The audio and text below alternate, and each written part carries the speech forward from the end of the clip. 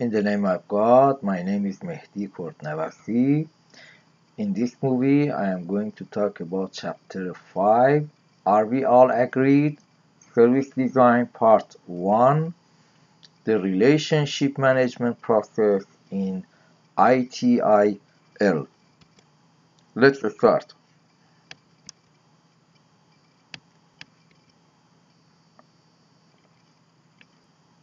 In this chapter, I am talking about knowing how the service design stage of the life cycle works and seeing how to manage service levels, cataloging information about live services, and managing third-party suppliers. The main purpose of the ITIL service design stage of the life cycle is the design of new or changed services for introduction into the live environment. Let's start with understanding some basic principles. Keep in mind the 4 P's or P's of service design. You must consider 4 areas when designing service management. People. Ensure you have the right people in place with the right skills and training is the most important part of the service. Then process. The service agreement of service management processes. Make sure they are properly designed and fit your needs. The next P is product or technology. The IT service themselves align with any tools or underpinning technology. Again, ensure they are appropriate. The next P is partner or supplier. Ensure you have the right third-party supplier in place that are able to help you deliver and support the service. Knowing the 5 aspects of service design. I could have titled this section the scope of the service design stage. What sort of thing do you design in this stage? Clearly, you design the service, but when doing so, you must also identify the impact on the other areas that may be affected by the design. ITIL refers to these areas as the 5 aspects of service design. Here are service solution, designing the new or changed services. You gather and agree all the functional requirements and estimate the resources and capabilities you need to develop and operate the service. The next is service management systems and tools. For example, a service desk called logging tool. You must establish a set of requirements and acquire to or develop the tools to meet these requirements.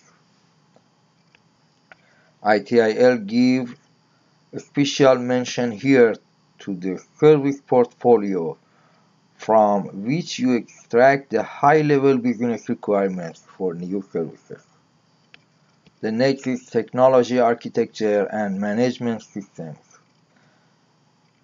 Tools and systems that must be in place to support the design of the infrastructure, data, and environments.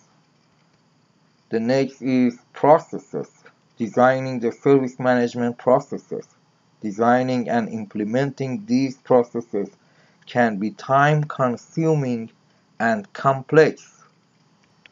And the last is measurement system, methods, and metrics. Not the actual monitoring tools themselves, though you use them to gather much of your measurement data. The emphasis here is on designing a structure to collate the right measurements and metrics that provide the necessary visibility and ability to control the service and the service management process. Creating a service design package, or SDP, is a package of documents that define all aspects of the design and requirements. This package is one of the main output of the service design stage of the service life cycle. You produce a SDP for each new service, major change, or service removal. The SDP details all aspects of the service through the subsequent stages of the service life cycle. The following is a brief overview of what a typical SDP includes. Business and service requirements. Service requirements, or SLRs, or service level agreement, or SLAs. The design of the preferred solution. Organizational readiness assessment. Service life cycle plan for the introduction of the service. And the service acceptance criteria, including criteria for sign-off of the service by the business. Managing service levels, or service level management. You don't know whether you've hit the target if you don't know where the target is. Everyone needs standards, otherwise you are fighting in the dark. What do you think the service level management process does?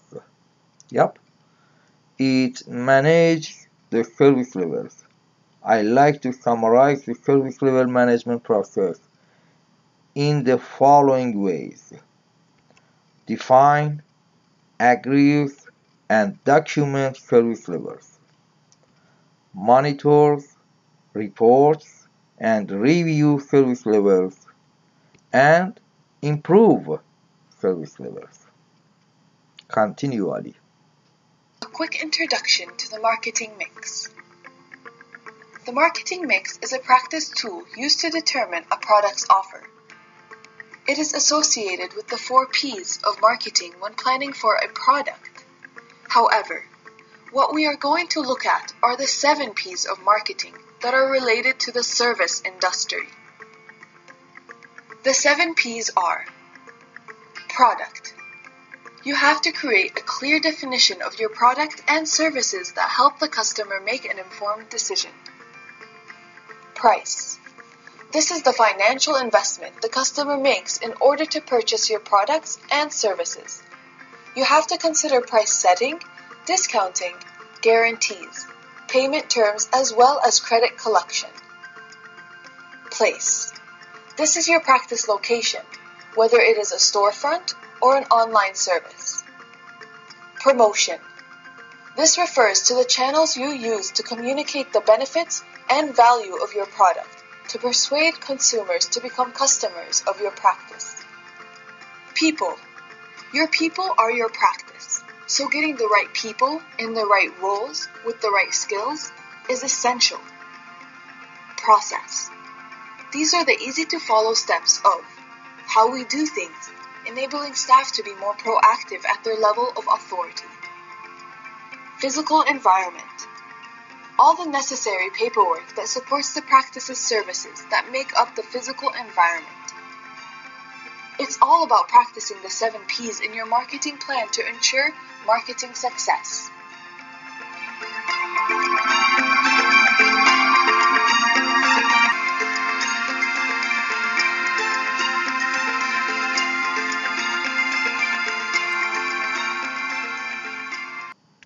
Actually, the 4 P's of the marketing is not exactly the 4 P's of the service design. Here is a people, process, product, and partner.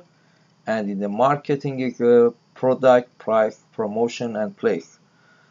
But there are some similarity between these concepts, so I included this movie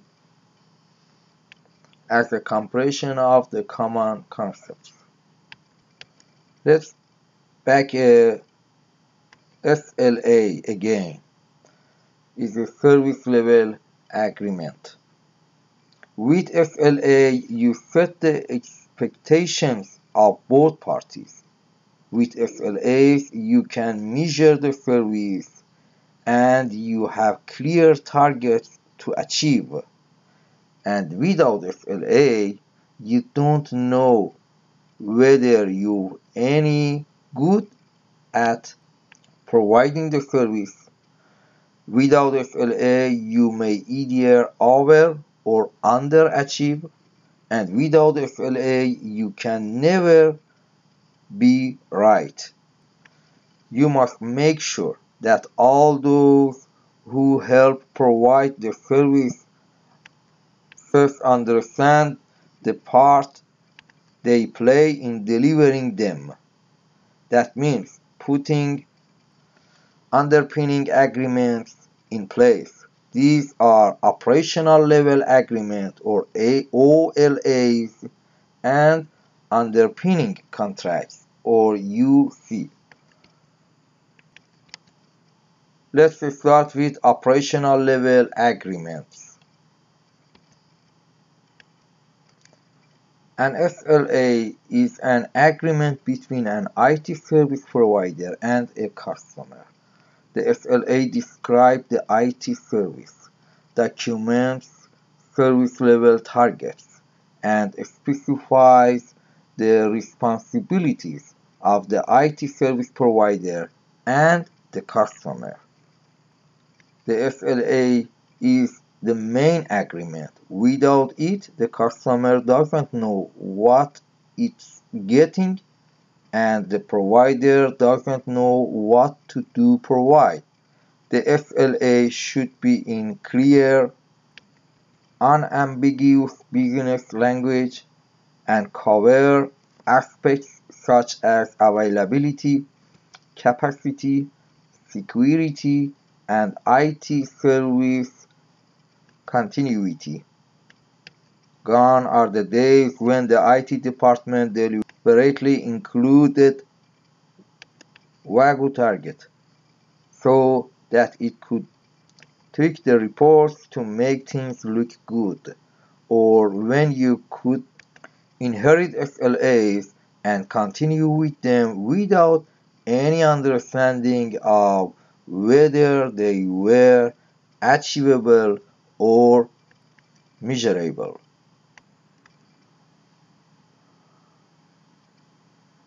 Nowadays, many companies cannot afford to have an onboard IT support team, or they're too large to be able to handle all IT operations, or simply realize that IT is distracting them from their business focus.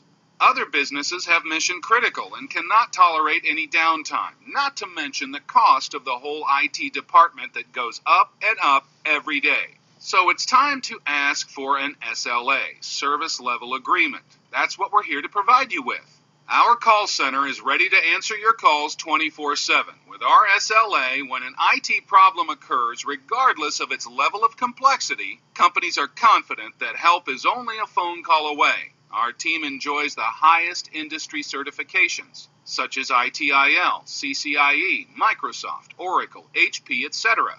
And he is highly trained and specially equipped to answer a company's unique challenges and guarantee that its IT infrastructure is operating at peak performance. So why should you have an SLA? First of all, it's much more effective. The process is faster and the IT cost is lower. The risks of business failure or productivity losses are transferred from your business to us with a fixed cost solution. An outstanding level of your IT infrastructure performance, service, flexibility, and reliability is guaranteed, and you can finally focus on the core of your business. Now, what does the SLA cover? In general, anything, your entire IT infrastructure will be covered. We maintain each of your hardware, devices, software, and operating systems. SLA provides you with online, telephone, email, and on-site support in addition to other deliverables. We have managed more than 150 plus SLA projects. And what do our clients say? They're extremely satisfied. So do you need your IT infrastructure to be up and running without downtime? Contact us to help you. Let's back to the operational level agreement, or OLA, is an agreement between an IT service provider and another part of the same organization. For example, between teams within the IT department. An OLA supports the IT service provider's delivery of IT service in accordance with the SLA to the customer. And now you are among friends, so you can talk techie. For example, the IT department of a manufacturing organization has a total of 20 SLAs in place for the various services it provides to its internal customer. The network team leader has commented to the service level manager that his department finds it difficult to understand what level of service it has to provide to which customers at what time. The service level manager suggests they sit down and draft an OLA. They review all the SLAs and identify how each service target relates to the network service. They note where a common level of service is needed across many customers and where special levels of services are required for particular customers. They know create one simplified set of service targets and document them in the OLA. Now, the network team has a single set of targets to meet that allows it to meet the targets in the SLA. The next document is underpinning contracts. According to the ITIL, a underpinning contracts, or UC, is a contract between an IT service provider and a third-party supplier. The third-party supplier provides goods or services that support delivery of an IT service to a customer. The UC defines targets and the responsibilities required to meet agreed service level target in the SLA. No differences exist between a contract and an unpinning contract. The term just reminds you that the contract must underpin the targets in your SLA. You negotiate and manage the contracts you have with your suppliers by using the supplier management process, or in the getting friendly with third-party supplier or supplier management. In the later chapter, we will talk about that. The service level manager ensures that the supplier manager is clear about the requirements of the part of the service to be provided by the supplier. And between the service level manager and supplier manager, ensure that the contract underpins the SLA with the customer. Service level requirements, or SLR, are the document requirements of the customer prior to the SLA being agreed. Here is the starting point for negotiation. For a major development project, the SLR is the starting point for the design of the service.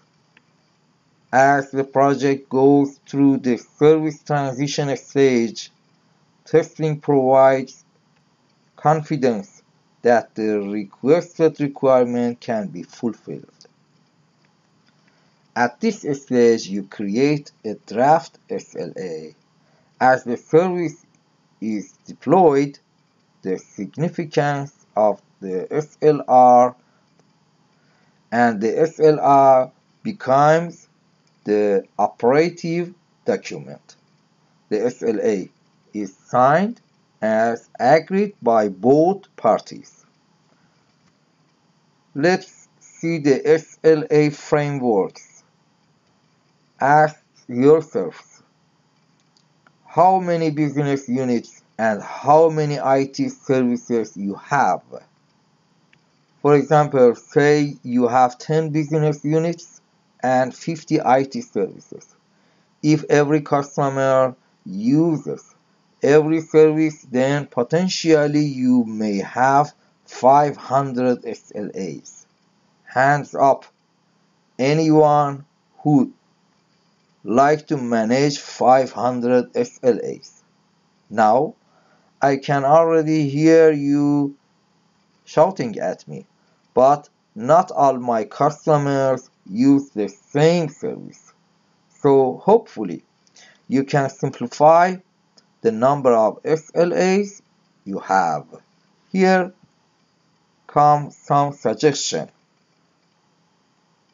Service-based SLA and SLA for one service that describe the target for many customers, and customer-based SLA and SLA for one customer that describes the targets for many services. In addition to these two, you can also have multi-level agreements. Corporate level, an agreement covering the generic issues appropriate to all customers. For example, service levels for common service, such as the email service, how to contact the service desk, how to request change. The next is the customer level, an agreement covering issues relevant to a particular customer or business unit, regardless of the service being used. And the last one is the service level, an agreement covering issues relevant to a specific service for a specific customer. Okay, thank you for watching this movie. At the next movie, I will talk about the customer satisfaction. Thank you.